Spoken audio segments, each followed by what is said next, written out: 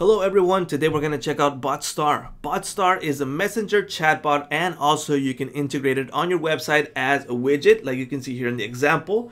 It could be a full page or it could be type of footer type of widget as a chat. Now what we're going to do in this video is create a chatbot that's actually useful, and we're going to do it really quickly. So I want to show you that it's really friendly and easy to build. So let's head on over to BotStar, and this is the dashboard that you're going to be greeted with. And the first thing that we're going to do is create a brand new bot. Now, first off, you get greeted with a whole bunch of templates that you can use. Maybe you have the business that's already here and you can use it. But in this case, I want to build a bot from scratch because I want to actually show you how easy it is. Let's just call this one test. And you can set language, the time zone, and the greeting message. Create a bot. And this is how we're going to create the workflow. Why do I say flow? Because it's actually going to look like a flow. We got some arrows flowing to the next sections. We'll see that in a bit. Now, I said I'm going to build a useful bot, right? So let's start off by checking out this basic blocks. So let's create a block like a button list. I'll add this one first. And the first thing we have on the button list, obviously, is a message and then some buttons. So in this case, we're going to start off by greeting them. So let's just hello. We have the menu right here of variables. These variables are captured through Facebook. So Facebook already has this information. So full name, and we're gonna say, how can I help you? All right. So we got that there. And the button number one, I mean, it would depend on your business. What are the most frequently asked questions? And I would try to cover them in this section, right? So in this case, I would say, hey, what's the address? Thinking it's a restaurant, right? So people ask a lot, hey, what's the address? Number two, phone number. Number three, menu. Now this would depend on your business, like I said. All right, so let's connect this module. I click on this one, I drag the arrow to this box, and it creates a flow with an arrow to that box. So this is where it's going to start, okay, guys? And now let's give some function to these buttons. So they're not doing anything. They're not connected to anything. So first off, let's say address, all right? And I could put a simple text. Let's just say the text, and right there, it's connected there. And I'm gonna add on us another button option. Let me drag these on top so they don't get clunky. And I'm gonna connect this text to this one. So it's gonna send the text and also this button list. So I said this is the address, right? So let's just say this was the address. And it's also going to send this one. Anything else I can help you with? All right. Oh, sorry for my misspellings. All right. And then we give them again the option. Now, what do you do in this section? Let's just say they asked for the address. They got the address. Maybe hey, I also wanted the phone, man. So all right. So we give them again the option for phone. All right. And then we give them another option like opening hours. All right, and just those two for now. Now, phone number. We are also going to create again with buttons. Notice how I like to use buttons. Why? Because I want to keep the flow going and I want to cover more questions. Buttons are only able to create up to 3 buttons. If you wanted more, you would create a horizontal one. So in this case, and this is the, did I say phone number, right? If I click over here, I know what arrow's going over here. So we got the purple going to this one. All right, let's just say this is phone number, right? So this is the phone number. Then button number 1, obviously I'll say, hey, you want the address? Button number 2, we could say Google, geez, I'm trying to think of something useful really quick. Mobile phone, all right, mobile phone. And something I want to add here on the address, when they get the address on button number 3, I'm gonna say Google Maps. You like that one, right? How am I gonna connect this? I'll show you in a bit. All right, so I got that. And then we have the menu. So what are we gonna do in menu? I'm gonna use a horizontal list. Put it over here. Let me go a little bit higher, drag this up. Gonna connect it from here. This button is gonna go to this one. All right, and in this case we have an image, so I'm gonna upload an image. You can use URL or you can use a CMS, and I'm just gonna select this camera, right? I'm just gonna say this is my logo from the business or the menu like cover, okay? And we're gonna say as a subtitle, you put something here, our menu. And then again, give them options for button. Also add more variables. So menu number 2, page 3, page 4, so on and so forth. All right. And next thing we're going to do is connect this Google Maps one. So you're saying, hey, you said Google Maps, how are you going to do that? Well, we're going to create a link for this one. So instead of going to another workflow, we're going to create it, open a window view. So in this case, we're going to add the URL, search for your business on Google Maps, put the URL there. When someone clicks it on the phone, it's going to open it. If it clicks on the web, you're going to view it, right? So it's really cool to have that option. And in this case, it stops here. It's not flowing, right? So if they ask for the phone number, it's going to again connect to this one. So now we have 2 arrows connecting to phone number. But one, if they go straight from the phone number, they'll go here. But if they go to the address and then click on phone, it's go over here. Same thing we'll do with this one. It'll go to the address one. So now it's flowing with each other.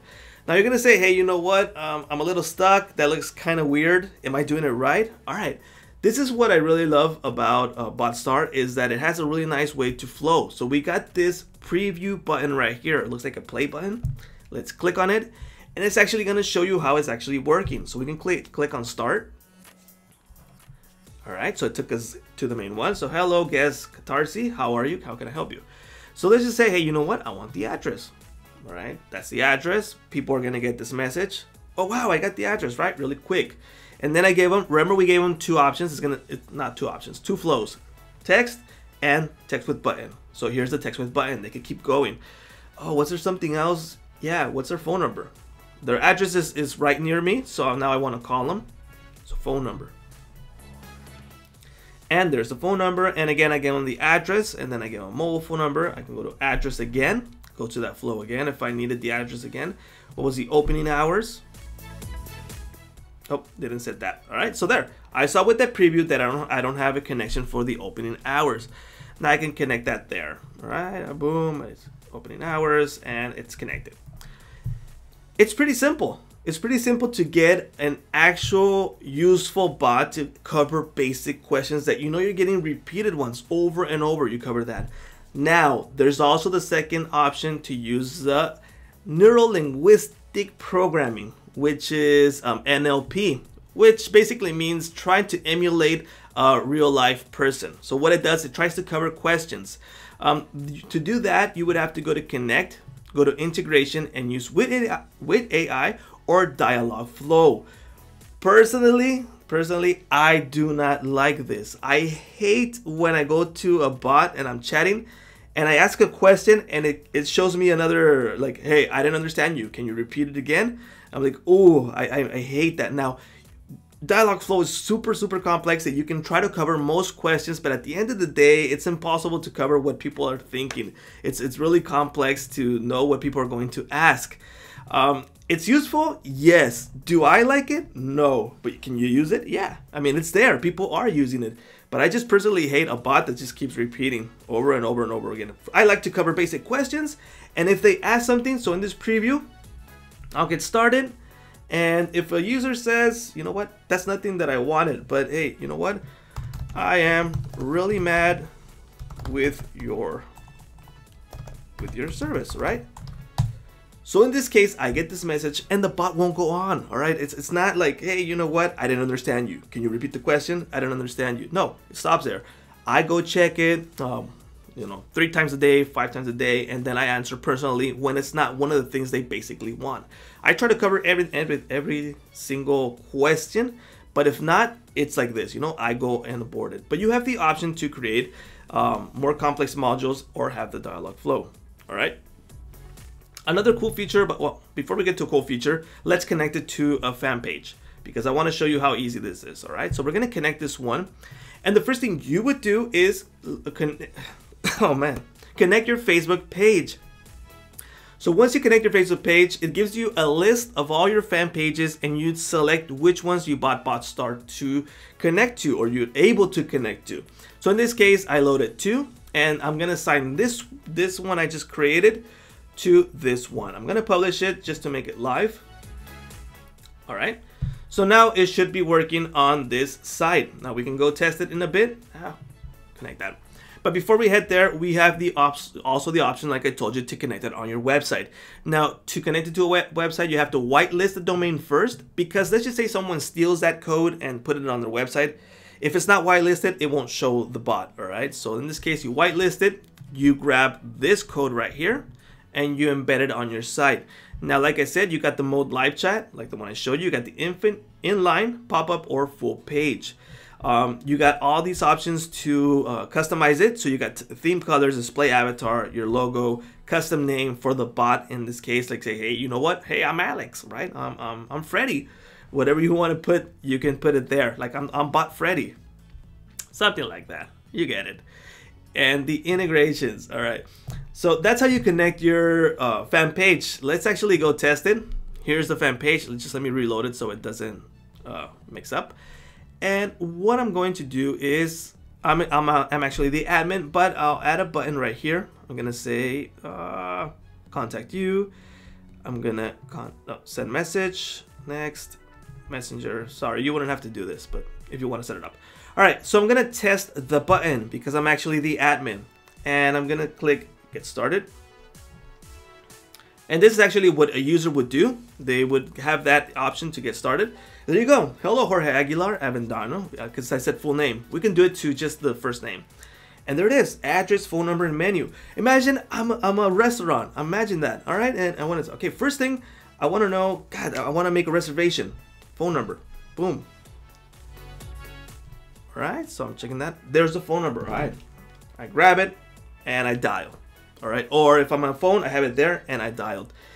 It saved me time. I didn't have to search it up. It just gave me the phone number really quickly. And if I needed the address, I would get it really quickly right here. And that's how I love to use bots. Give them the basic information really quickly. Imagine someone's hungry. They want to know if it's open. They want to know where you are. They want to know your phone number or blah, blah, blah, but really quickly. If you don't answer really quickly, in this case for a restaurant, for example, they would just jump to another business. You know what? Hey, I'm going to ask this other one. And whoever answers first, hey, yeah, we're open. Come on in. Oh, boom, you go, right? So it's cool to give that information really quickly. So there you go. That's how easy it is to connect the bot. Now let's talk about all the bunch of features that BotStar has. There's so many things. You got the basic blocks, right? Like you saw, there's actual video, there's image, there's file, there's audio. And there's more advanced blocks to create more complex features. Now you can connect this to a CMS also and create scripts to make it more complex, to capture information, to grab that information. Remember with Connect, we have the integrations. Now you can use Integromat or Zapier to actually send useful information. So if I click Integromat, you have these type of event types. So new checkpoint record, new subscriber, tag user, request human takeover, update. Remember I told you about Dialogflow, how sometimes it can get really annoying when they say, hey, I didn't understand you. Well, you could do an integration to say when the person asks for a human to take over, it'll like send you, with Integromat, with Zapier, you can say, send me a text message, send me, we can even call you, I guess, send you a Slack message, an email or whatever, and just say, hey, someone's asking for a human takeover, get to it. You can do it this way. Like I said, I don't like it, but it's there. Let's go back to build. So in this case, you can get more complex with modules, add modules outlets. You can add script, run scripts, HTTP block, HTTP action, language switch. So if you're using two languages or variable languages, so let's just say United States and your business in California, and you have a Mexican restaurant, and you know there's a lot of Mexicans in California. So you give them the option from the beginning to actually have the option to switch to Spanish and English and continue the flow in Spanish instead of English. How cool is that? Yeah, it's possible. Then you got the action block. So update variable. So just in case you want to update a variable with something that's already written here. So let's just say in one of these, right here, this button. No, not that button. Actually, with this mobile one, I didn't connect anything, right? But let's just say in this one, with this one, this phone number, I said, I want a quote, all right, of something, right? And you go over here. All right, so you say, okay, give us your email or whatever, right? So when they answer that one, there's to create a new message, and you can create a variable from that message. So you can update a variable. You can update a user attributes. You can tag it, untag it. These are more complex because there's also a CMS right here that you can take advantage of. I'll show you in a bit. Save to a checkpoint, let a human take over. Remember that option. Add a subscriber, remove a subscriber. So in this case, you can add, for example, boom, add a subscriber. So let's just say you add a button right here and you say unsubscribe, right? And you connect it to that one. Boom. Goodbye, subscriber. Email operator. And last but not least, dialog flow. I don't have it connected, so it won't give me the option to use it because I don't like it. I really don't like it. Sorry, guys. So you got those options there. Next thing we got to connect, we saw this option right here. So you got a couple of options to modify a little bit more. You got disable message composer, notifications, audience filtering. You got the website connection. We saw that already. The integrations and growth tools. So you can create a bot landing URL. So in this case, you can create it from that messenger bot. It gives you the URL and they can just chat from there, just in case you want to create that. You can create a landing page and a comment trigger. Comment trigger is a way to, when someone comments on the fan page, it'll respond to that comment with a variable message that you set. So landing message, you can see, you can do a random, like you can say hi, it can be hello, whoops, hello, hello. The other one's hello, how are you? Thank you for messaging us. Thank you for the comment, blah, blah, blah, and so on and so forth. Build. Now we have the CMS. CMS right here, you got the content management system. So you can manage the content that you're grabbing from the bot in here to actually create more. So it's kind of like a database, right? And then you got keywords. So keywords right here, you can create a custom variable. So in this case, I'll call it test again. Language, it's English. And in this keyword, you can capture basic keywords and create a message from it. So in this case, you can say, this one right here. If the message contains, I am, I just say mad, right? So if the phrase contains, I am really mad, it's gonna capture mad and it's gonna respond with this message or send it to a block, right? So in this case, I'll say, we are sorry to hear that. How can we help you, or give us more information, so on and so forth. So it's going to capture that keyword and it's going to send a message. Let me show you that really quickly. It's going to play. Oh, get started. All right, so you got that. But a person said, well, let's just say, I am really mad. See, we are sorry. We are sorry. Sorry, I forgot to hear that. How can I help you, right? So it sent that message right there. Now, if you go to new smart keyword, that would go with the algorithms of with AI or dialog flow. You can create a flow with that. You can create more complex ones. You can create variable ones to send different message, not just this one. But just to give you a sense, that's how it would work. So it's pretty easy and straightforward to get started. Once you get to more complex things, obviously you're gonna have to use support, read the documentations, and get more complex things. In this case, this video is to show you how you can build a simple but useful bot really quickly and to get started. What I recommend that you get started really quickly, because all the conversations that start showing right here, you can start capturing users to then send them a broadcast message. So in the broadcast message is, for example, if you got 100 users who message you, you can broadcast to them a certain message. Now there's some rules and there's some things that you got to know about Facebook, but you'll know that in time. But you can send the broadcast to all of them. Say you have a sale, you can send it to all of them. Anyone who contacted you through Messenger and kept that subscriber that didn't unsubscribe, all right? You can send a message to them. Well, all right, guys, that is a really, really fast and useful video, I think, to create a bot, and you can get a flow of what you can do within how to create a useful bot. I hope you guys like this video. The link will be in the description for the deal. If you guys want to grab it, the link will be there. Thank you for watching. My name is George, and this is SaaS Master. See you guys later.